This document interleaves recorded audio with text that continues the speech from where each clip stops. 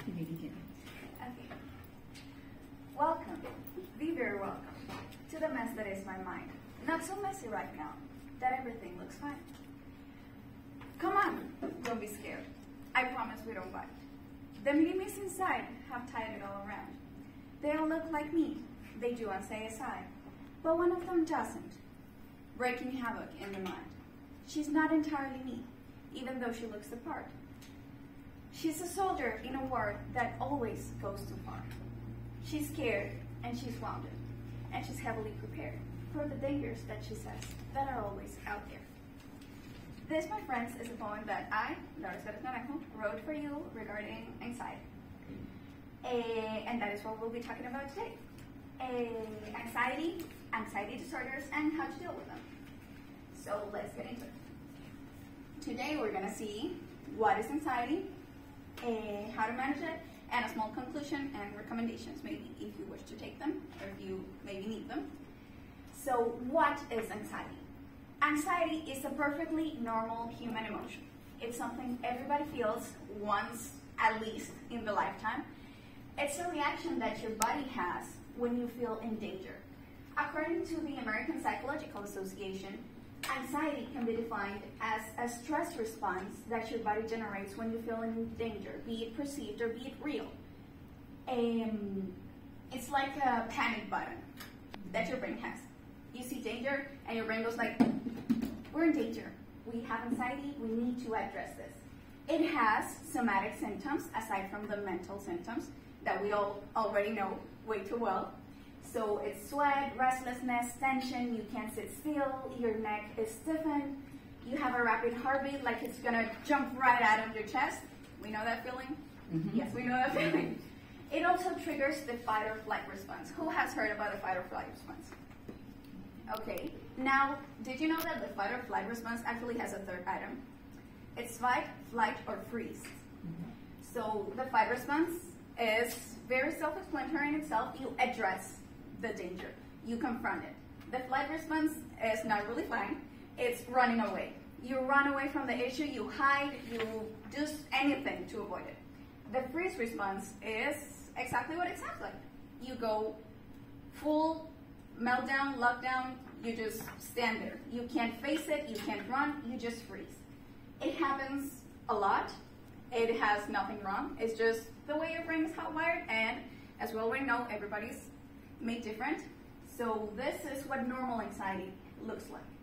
Anxiety rises when you have a detonator, you feel in danger, you feel anxiety. Then after the danger is gone, then anxiety is gone too.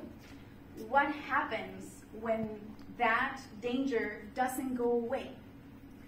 That is an anxiety disorder.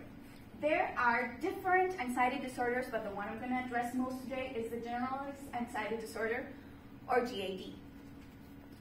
According to the American Anxiety and Depression American Association, around 3.1% of the US population suffers from general anxiety disorder. What is this general anxiety disorder? Remember that danger, stress, result? Well, that's a cycle that we call the worry cycle. The worry cycle is an anticipation to that danger that we're feeling. But in a generalized anxiety disorder, that worry cycle never stops.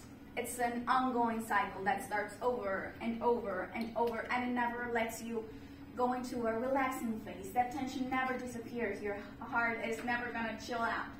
It's just not going to happen. But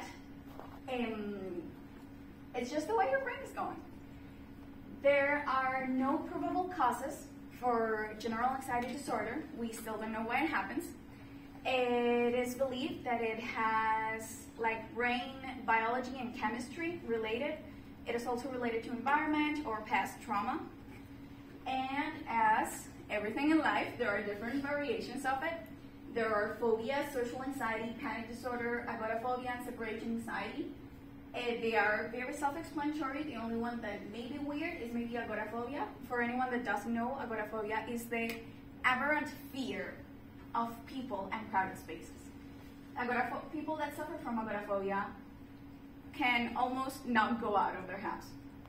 It's pressing, it's paralyzing. And a fun fact, to like add into it, of that 3.1% of the population I mentioned that suffers from GAD, only 43% are treated. What about the other 57? What do they do? How do they go on with their lives? Because believe me, it is exhausting. We do different things. I made up meds.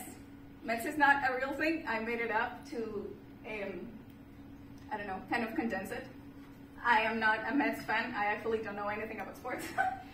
But meds for me stands for medical assistance, emotional grounding, therapy, and structure. First, medical assistance. As I said, it is a normal bodily reaction. So doctors know, they know, and they have help out for us, for you, for me, for your mom, for your sister, I don't know, for everyone. So there's psychiatry, there's psychology, there's medication in case you need it, because sometimes medication is needed.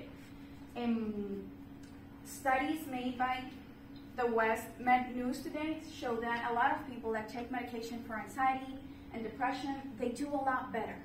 Sometimes we don't need it, so we just go to psychology. We have group therapy, we have one-on-one sessions, and we do great. I do one-on-one sessions with my therapist, and it's been getting a lot better. There's also emotional grounding. You find something or someone or a hobby that helps you stay anchored to the ground, to the earth, to whatever is actually going on, that kind of like helps you step out of that worry cycle. There's also therapy. Again, it's like a sub-point of the medical assistance. There's psychology, there's support groups, there's Reddit groups, there's apps even. And finally, structure. Structure is very personal for me. Having a plan that makes you feel sure about what's going on, that makes you know that that worry cycle is just in your head. There's a real plan and things are actually working out. Plans make you feel better. And in conclusion, emotions and anxiety are perfectly normal.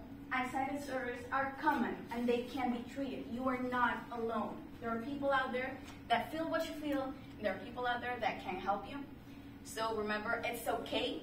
Dealing with a mental health disorder needs a lot of work. It is a lot of work, and we feel you and we see you. So again, you are not alone.